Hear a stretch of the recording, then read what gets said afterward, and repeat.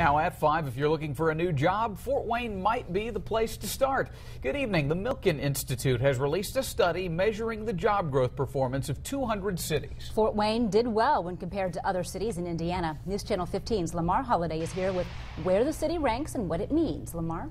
Mark and Heather, the survey was based on job growth between May 2011 and May 2012. Fort Wayne placed 13th in this category, outranking cities like Evansville and even Indianapolis.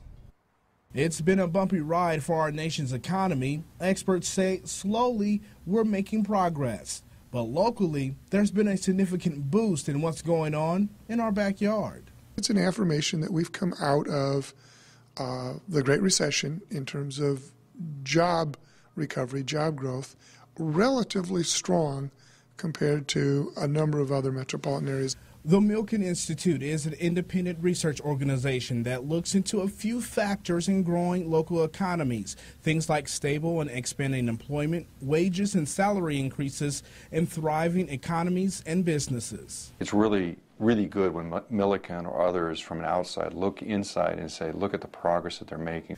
John Sampson says this is why the Northeast Indiana Regional Partnership was formed.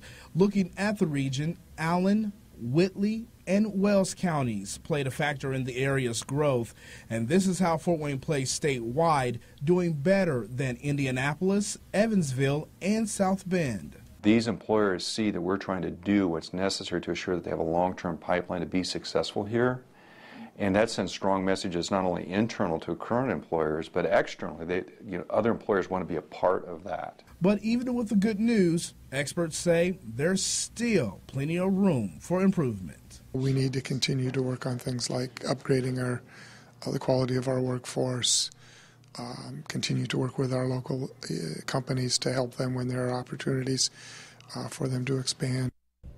Now, how far has the Summit City come since this report was first released nearly 10 years ago?